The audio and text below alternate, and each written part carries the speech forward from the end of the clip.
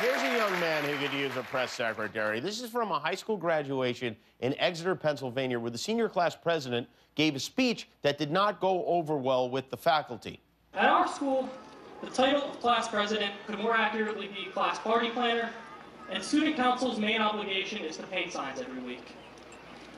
Despite some of the outstanding people in our school, the lack of a real student government, combined with the authoritative attitude that a few teachers, administrators, and board members have, prevents students from truly developing as leaders.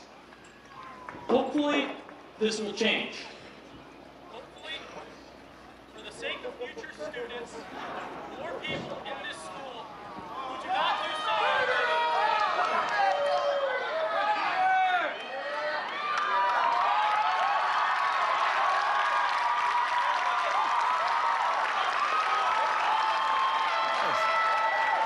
The school pulled a Kanye on the kid.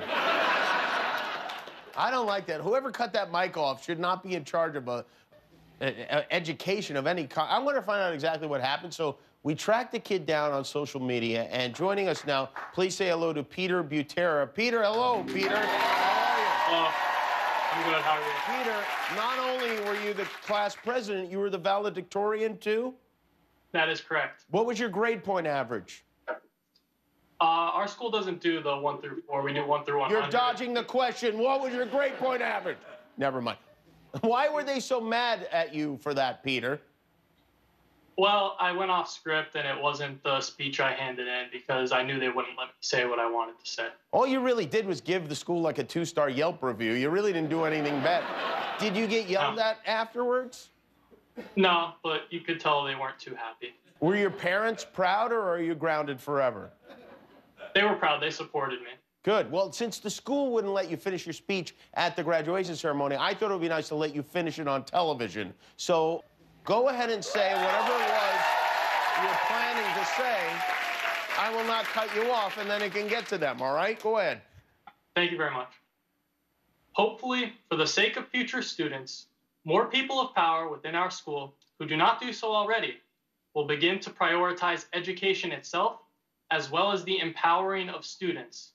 Because at the end of the day, it is not what we have done as Wyoming area students or athletes that will define our lives, but what we will go on to do as Wyoming area alumni.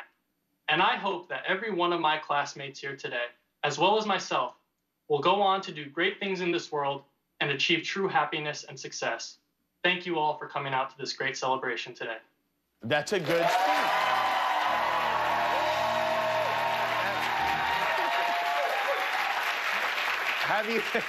Have you learned your lesson that you should always carry a bullhorn in your pants? I have. Well, thanks, Peter. Where are you going to college? Are you going to college? I'm going to Villanova University in the fall. Oh, good. Well, good. Keep being a pain in the ass. Be a pain in the ass there, too. I think we can encourage this sort of thing. Thank you. That's Peter Butera. He's